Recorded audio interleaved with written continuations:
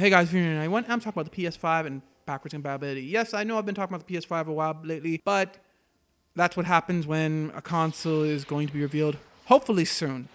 In any case, remember how a while back there was like this rumor, I think, that the PS5 is actually going to be backwards compatible all the way back to PS1? Well, it's still just a rumor, but I just want to say why it's important. Because the thing is that Xbox has already announced there's going to be thousands of games at the Xbox Series X launch. That's because Xbox Series X will be fully backwards compatible all the way to the original Xbox.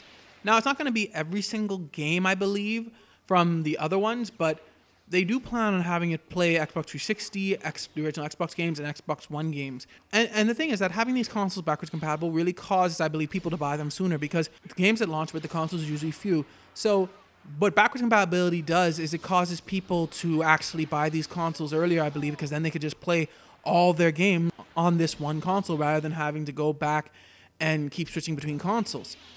But it's really important this year, I believe, because I don't think Sony is going to be able to actually undercut the Xbox Series X like they did with the Xbox One.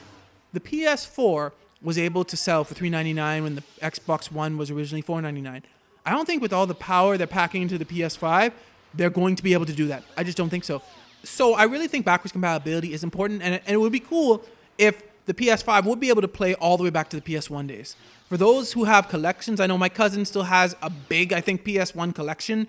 It would be really cool to be able to bust open some of those old games and play them again on the new system. Also, with the Xbox Series X, they say they're going to run better on the Xbox Series X than they did before. And we already see this with the Xbox One, as I pointed out in my Star Wars Knights of the Old Republic video.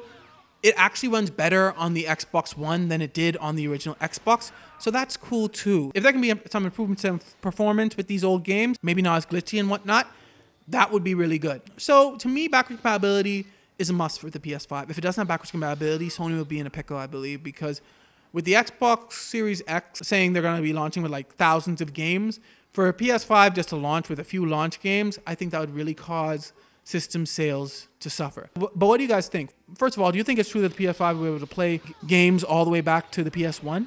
And do you think backwards compatibility is really that important for the PS5? Let me know in the comments below. Thanks for watching, like, subscribe, and God bless you all.